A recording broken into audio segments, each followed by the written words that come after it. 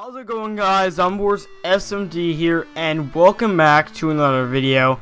And today I wanted to discuss something that you guys may or may not find interesting, and these are Scott Cawthon's hidden, well, I guess you can say Easter eggs within his games that are basically referencing his older games and his older basically creations that he has made. So I hope you guys enjoyed this video, and if you guys can, make sure to slap that like button and subscribe for more. Regardless, let's get right to this. Now, we're going to start first with the game that actually inspired Scott Cawthon to create Five Nights at Freddy's. And, well, the three main characters in Five Nights at Freddy's, excluding Foxy since he's not considered a main character to Scott Cawthon. The three main characters to Five Nights at Freddy's, Freddy, Bonnie, and Chica, were actually probably referenced in this game.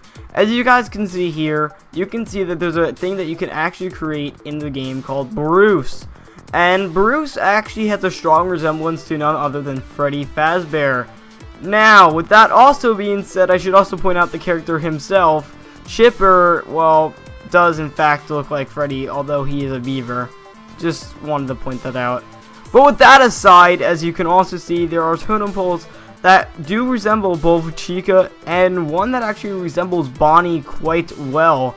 I mean, a purple bunny, how could it be any different than that? Bunny isn't like purple.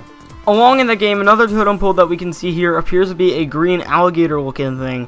And this green alligator can also be referenced in Five Nights at Freddy's 3. If you beat the game and get the Happiest Day minigame, you'll actually play as the marionette and walk around. And one of the masks actually, like I said, closely resembles this, well, totem pole, which I'm assuming the other masks do as well at some point in one of Scott's games. Probably just some references, or maybe something for Five Nights at Freddy's that we haven't seen yet.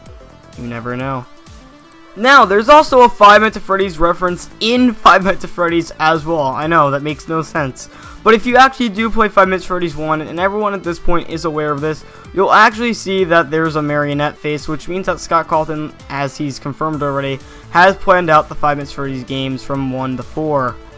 It almost seems like Five Nights at Freddy's is almost circulating all of his games, like he planned out each and single one of them for them to either become famous or not become famous.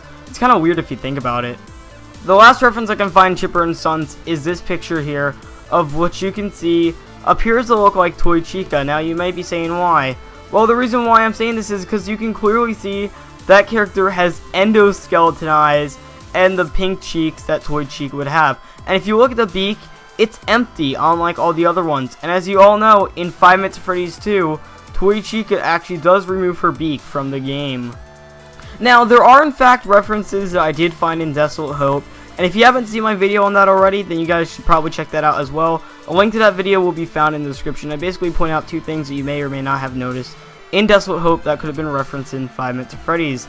Anyways, guys, I hope you enjoyed the video. If you did, make sure to leave a like, and if you are new to my channel, make sure to hit that subscribe button to stay updated for my future videos and posts, and I'll see you guys next time. Peace out.